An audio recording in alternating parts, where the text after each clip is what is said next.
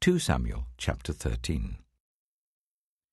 In the course of time, Amnon, son of David, fell in love with Tamar, the beautiful sister of Absalom, son of David.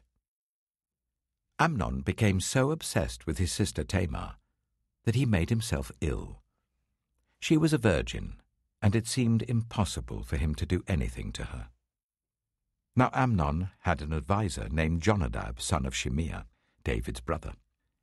Jonadab was a very shrewd man. He asked Amnon, "Why do you, the king's son, look so haggard morning after morning? Won't you tell me?" Amnon said to him, "I'm in love with Tamar, my brother Absalom's sister." "Go to bed and pretend to be ill," Jonadab said. "When your father comes to see you, say to him, 'I would like my sister Tamar to come and give me something to eat. Let her prepare the food in my sight, so that I may watch her and then eat it from her hand.'" So Amnon lay down and pretended to be ill. When the king came to see him, Amnon said to him, "I would like my sister Tamar to come and make some special bread in my sight, so that I may eat from her hand." David sent word to Tamar at the palace, "Go to the house of your brother Amnon and prepare some food for him." So Tamar went to the house of her brother Amnon, who was lying down. She took some dough, kneaded it, made the bread in his sight, and baked it. Then she took the pan and served him the bread, but he refused to eat. "Send everyone out of here," Amnon said. So everyone left him. Then Amnon said to Tamar, "Bring the food here into my bedroom, so that I may eat it from your hand." And Tamar took the bread she had prepared and brought it to her brother Amnon in his bedroom. But when she took it to him to eat, he grabbed her and said, "Come to bed with me, my sister." "No, my brother," she said to him, "don't force me. Such a thing should not be done in Israel. Don't do this wicked thing. What about me? Where could I get rid of my disgrace? And what about you? You would be like one of the wicked fools in Israel. Please speak to the king. He will not keep me from being married to you." But he refused to listen to her, and since he was stronger than she, he raped her. Then Amnon hated her with intense hatred. In fact, he hated her more than he had loved her. Amnon said to her, "Get up and get out." "No," she said to him. "Sending me away would be a greater wrong than what you have already done to me."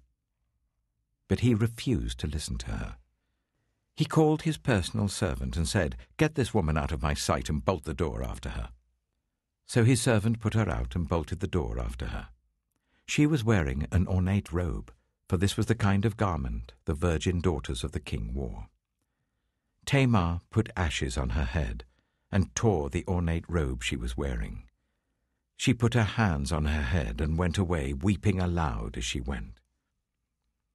Her brother Absalom said to her, "Has that Amnon, your brother, been with you? Be quiet for now, my sister. He is your brother. Don't take this thing to heart." And Tamar lived in her brother Absalom's house, a desolate woman. When King David heard all this, he was furious. And Absalom never said a word to Amnon, either good or bad. He hated Amnon because he had disgraced his sister Tamar. 2 years later, when Absalom's sheep shearers were at Baal Hazor, near the border of Ephraim, he invited all the king's sons to come there. Absalom went to the king and said, "Your servant has had shearers come. Will the king and his attendants please join me?" "No, my son," the king replied. "All of us should not go. We would only be a burden to you." Although Absalom urged him, he still refused to go but gave him his blessing. Then Absalom said, "If not, please let my brother Amnon come with us." The king asked him, "Why should he go with you?" But Absalom urged him. So he sent with him Amnon and the rest of the king's sons. Absalom ordered his men, "Listen, when Amnon is in high spirits from drinking wine, and I say to you, 'Strike Amnon down,' then kill him, "Don't be afraid. Haven't I given you this order? Be strong and brave." So Absalom's men did to Amnon what Absalom had ordered. Then all the king's sons got up, mounted their mules, and fled. While they were on their way, the report came to David, "Absalom has struck down all the king's sons. Not one of them is left." The king stood up, tore his clothes, and lay down on the ground, and all his attendants stood by with their clothes torn. But Jonadab, son of Shimeah, David's brother, said, "My lord should not think that they killed all the princes. Only Amnon is dead." This has been Absalom's express intention ever since the day that Amnon raped his sister Tamar. My lord the king should not be concerned about the report that all the king's sons are dead. Only Amnon is dead. Meanwhile, Absalom had fled. Now the man standing watch looked up and saw many people on the road west of him coming down the side of the hill.